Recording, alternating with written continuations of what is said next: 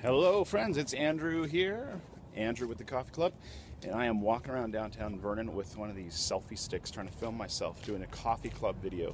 Last week I sent you guys out an email and I thought it might be fun just to do a quick video. And I'm downtown Vernon here at the future site of the Okanagan Print Triennial. Right now it just looks like a bunch of shipping containers.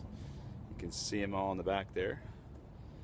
But in about 2 weeks' time, this is going to become home of an international art show, and going to be really exciting works here that are going to be kind of on display for 3 months. And pretty neat little progressive idea for the city of Vernon to have shipping containers. They're going to put drywall and lights in there and make it really nice. And I am going to be out here just over there, with a pop-up coffee shop. So I'll be out here with a coffee cart. I got a full espresso machine and commercial setup, and I'm going to be selling great coffee and brewed coffee, and also one-of-a-kind pastries from Chef Lori Canuver. So that all starts March 20th. I thought I'd give you guys a visual and walk down here. But on to today's coffee. Today you are receiving at your door or in the mail in just a few days' time some coffee from Anchored Coffee. These guys are out of Dartmouth, Nova Scotia. It smells amazing. I just brought that up my face. I had to give that a whiff. And they are a really cool roaster out of Dartmouth. And a guy named Zane there was involved with a cafe called If 2x C, and branched out on his own eventually and started Anchored Coffee. I love these labels, these bags. They're super cool. Got a little anchor on the bottom, all sorts of things like that. Really nice wrapping. Not that that really matters, but it's fun when you get it on your doorstep. And today we're giving you a Rwanda coffee. You can kind of see the label there. I don't know if you can see it. And Rwanda is a great coffee growing region. It's kind of got all the makings of a perfect coffee growing region. Got the right elevation, right moisture, lots of heat and all that sort of stuff. And generally speaking, an awesome coffee growing region. Sorry, there are lots of buses around here. Hopefully you can hear me at all, somewhat. And the coffees that come out of Rwanda have a really great berry flavor often.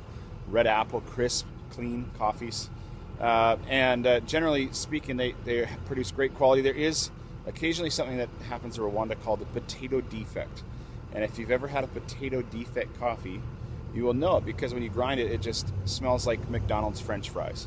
And it doesn't taste great. It kind of tastes bitter and not pleasant whatsoever, and it's just a little bit of a defect. It's not bad for you, and it just will happen here and there. You'll be grinding some coffee and 2 or 3 beans out of your bunch have this potato defect on them, and you'll be able to spot it. It's pretty fun when you spot it, because it's a unique experience for sure.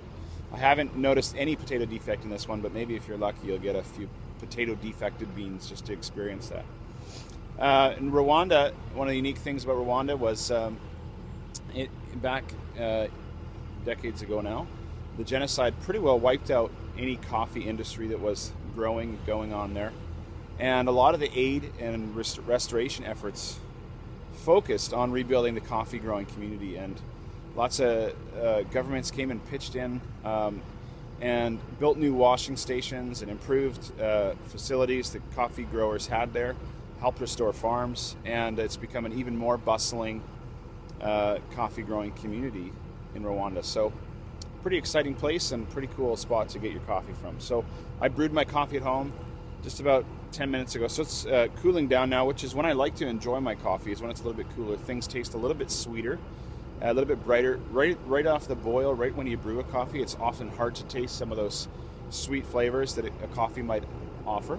So this is perfect temperature now for drinking. I'm drinking out of my barista mug from Portland, Oregon. I don't know if you can see it there. Anyways, we'll give it a go here. Let's see what it tastes like. I'm gonna keep on walking because there are plenty of buses around, and they are looking at me like I'm some sort of madman. All right, let's give it a try.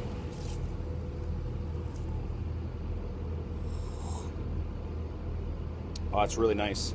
Now that it's cooled, it's really sweet. Almost tastes like you're drinking some sort of fruit punch. The label says plum, and it definitely has that plumness to it. It's got like a really nice red fruitness to it. At first, I noticed a lot more like a toasty caramel type of thing going on, almost like caramelized toast. I can't describe it any other way, but that's kind of Not there as much now as it's cooled quite a bit, but it's really, really nice. Clean coffee, leaves a nice aftertaste in your tongue, no bitterness whatsoever. So, yeah, you're gonna like that a lot. I think you'll really enjoy that.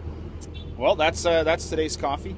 Remember to pass the coffee club on to your friends. AndrewCoffee.ca, delivering coffee twice a week, or twice a month. Sorry, twice a week. Well, if you live at my house, because I drink a lot of coffee. But delivering coffee twice a month, door to door, or through your mailbox if you don't live in Vernon. When I've been shipping coffee to Quebec and LA, all over. So don't be afraid. If you live out of town, you can certainly sign up for the coffee club. And this is going to be a fun experience as we kind of taste and enjoy coffees together. All right, we'll see you guys later.